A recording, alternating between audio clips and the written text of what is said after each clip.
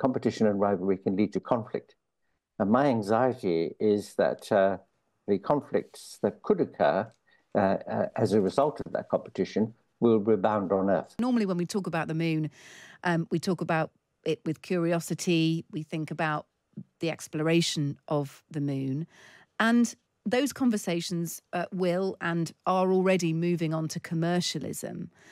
You argue that the moon is set to become the centre point of a celestial land grab. Just expand on that. Well, first, I should say, of course, that all our traditions about the moon and poetry and song and the influence that the moon has had on all sorts of things, like, for example, our calendar and our romantic aspirations, makes the moon a rather interesting place for humanity.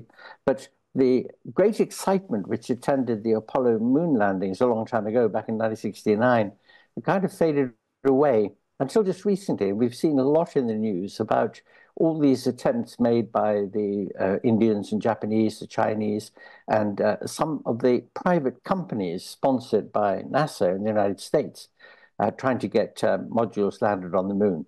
And there's a reason for it. And the reason for it is that the moon is very rich in resources, potentially. It certainly has water ice, which is a key ingredient in producing rocket fuel, which, if it is manufactured on the moon, would make exploration of the solar system much easier. But more to the point, there might be very rare minerals on the moon, essential for our very advanced technologies on Earth. And these minerals are in increasingly short supply. And so for the last couple of decades, hundreds of billions of dollars have been invested in getting to the moon with the aim of starting mining operations there. And this is the whole new horizon which is opening up now. A lot of positives. You know, there'll be technological developments, there'll be an expansion of human imagination in all sorts of ways, but also very serious risks. Yeah, certainly. One of those rare earth materials, to give our listeners an example, is lithium. That's really important for the manufacture of electric cars. It goes into batteries, doesn't it? And that is one example. It's in short supply on Earth. And so, you know, in a resource-rich moon, we're obviously very interested, as are private companies, Elon Musk and SpaceX and Jeff Bezos too, are interested in exploring it. How much of this is also about ego? In the past, you know, if you look at the space race between the Soviet Union and the US, you know, much of that appetite to get to the moon was fueled by ego. How much ego do you think is involved in interest from private companies in trying to capitalise on what the moon has to offer? Is there a humanitarian benefit to this, or are they just looking at profit, do you think? There's going to be a mixture of both ego and profit, I think. I mean, back in the 1960s, for example, after Yuri Gagarin orbited the Earth, it made the United States realize that they were lagging behind the USSR at that time in space exploration. And the great endeavor of putting men on the moon by the end of the 1960s was really a kind of Cold War rivalry thing, because the Americans wanted to say our rockets are bigger than your rockets. You know, it was a macho standoff. And at that time, the idea of settlements on the moon or mining on the moon, that was science fiction then, but it isn't now. So it's a mixture of the great quest for profit. I mean, all those hundreds of billions of dollars I talked about are expected to bring a return. There's no question about that. But also it is a matter of status. And all those who are competing to get there, to be first, to really lead the way in what's happening in outer space, really do want to get the status that comes with it. So very much so, it's a mixture of both. Now, on Virgin Experience days, I don't know whether you've ever come across them, Anthony, you can buy a piece of the moon, an acre, for £26. The title of your book is called Who Owns the Moon? Who does own the moon? Well, really nobody does. I mean, the United Nations Treaty, the Outer Space Treaty of 1967, which again was a Cold War treaty trying to dissuade people from putting nuclear weapons on the moon or to use the moon as a site for nuclear weapons testing. It said what happens on the moon must not include anything military, but otherwise it's anybody's. If you can get there, you can more or less do what you like there. They made it what's sometimes called a global common good. That means that if you have the capacity, you have the resources, the technology, then if there are resources on the moon, they're up to you to take.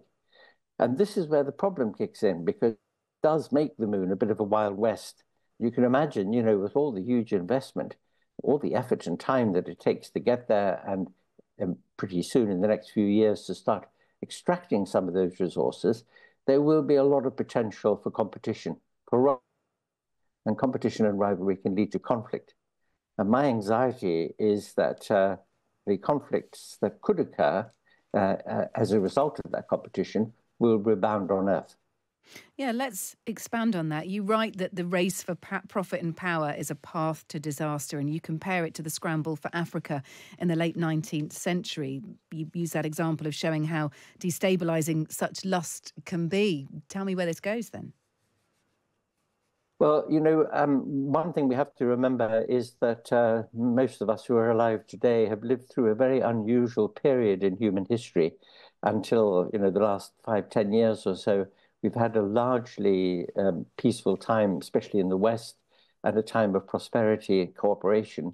But that's unusual in human history. And human history is much, much more about rivalries and about conflicts. And those rivalries and conflicts are generated by the lust for resources, for power, for wealth. The profit motive is a key driver of what has happened in the past. I mean, think about the great explorations of the 14th and 15th centuries, the Portuguese navigators and so on. And that phenomenon is exactly what's offering itself to us now. So I used the example of the scramble for Africa, which is an extraordinary period in history when the major European powers simply divided an entire continent between them, as if there was nobody there, and as if their interests simply didn't matter when they did notice them. And this kind of gold rush phenomenon, this frontier, Wild West frontier phenomenon, which we've seen in the case of the United States in the 19th century, in the case of Australia, in so many cases in history, that is now ready to happen again. And this is where the problem arises. And how do we try and legislate, or how do we try and find some order in how we deal with the moon, its ownership, its resources? How do you divvy it up if that's what you do? Well, the very least that is required is a very robust, a very solid international treaty, really.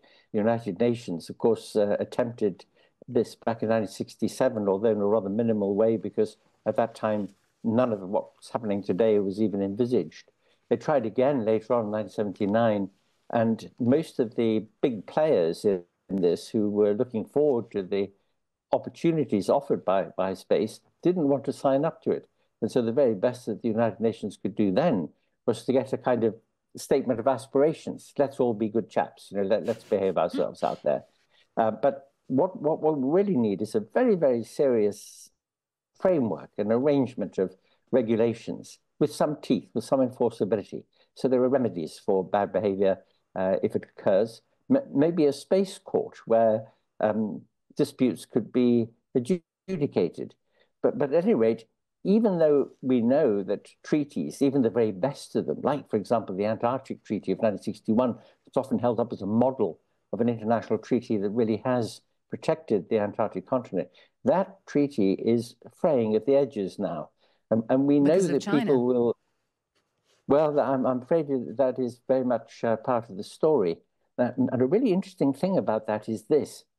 The Antarctic Treaty of 1961 said that those countries that laid claim to sovereignty over parts of the Antarctic should park those claims, and no new parties should lay claim to parts of the Antarctic. But now the Chinese, having developed half a dozen research stations on the continent, are saying that the region, I mean, this is hundreds of square kilometers around their research stations, should be regarded as their own special interest zone, which is really rather a sneaky way of asserting a kind of sovereignty. And that will happen on the moon. And it will happen on the moon for the following reason. Supposing you have even an unmanned station on the moon, doing some mining, getting some payload of very rare materials back to Earth, you don't want anybody else landing anywhere near you. Apart from the danger of being sandblasted or having your equipment knocked over or put out of action, you don't want your access to those geological resources being interfered with by a rival. And so that is rich in potential for trouble, for conflict, for arguments.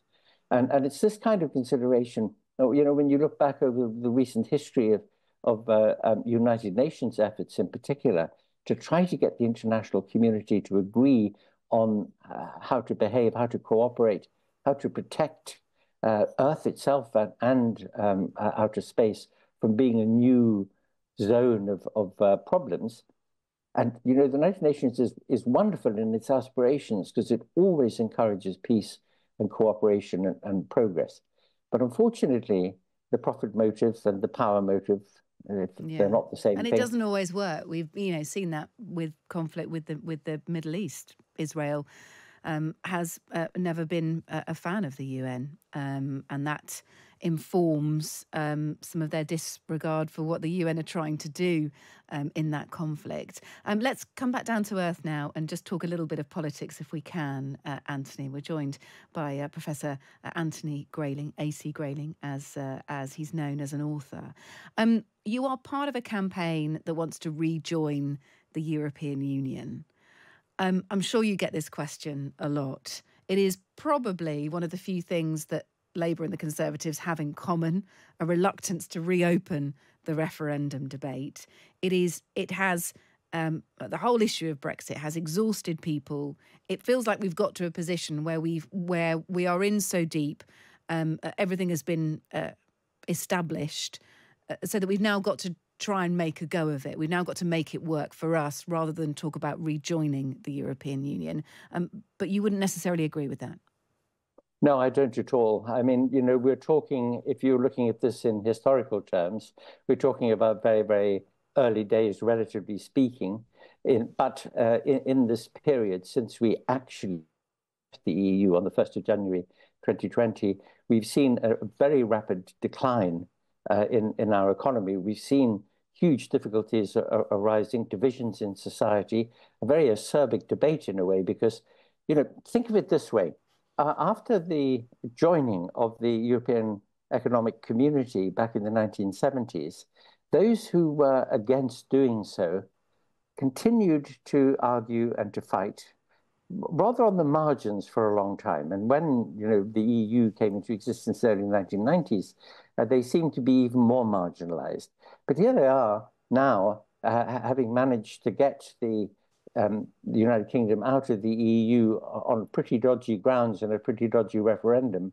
We see those who were keen to be part of the EU story fighting much, much more vigorously, much more loudly, and much more determinedly than the Eurosceptics ever did.